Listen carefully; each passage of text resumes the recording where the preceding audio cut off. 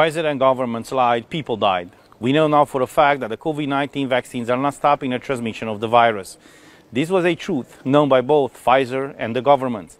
Please watch carefully what the representative of the European Commission answered to one of my questions in the Special COVID Committee of the European Parliament. The audit report states that the whole anti-vaccine strategy started from the presumption of using, and I quote, safe and effective vaccines.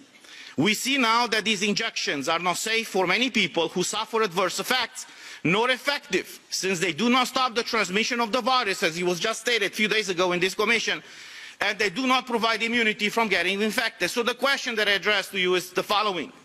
What can be done to get a refund? In other words, to get the money back from these pharma companies who clearly lied and misled you and us to purchase products that are not doing what they were marketed for. Thank you. Now, if you want to have a vaccine that prevents transmission, perhaps by luck we could have got it, but it is not there yet. There is work going on in this direction, but it's a completely different design of these vaccines. Just let me show you on this one.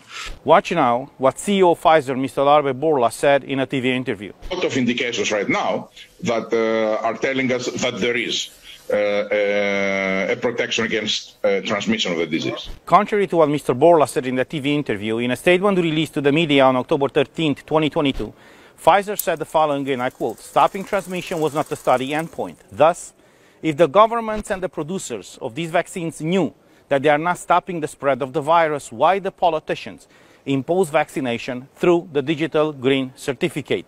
They all lied to us, and they all have to be made accountable. Please share this video so the whole world will know that these injections are not stopping the spread of the virus.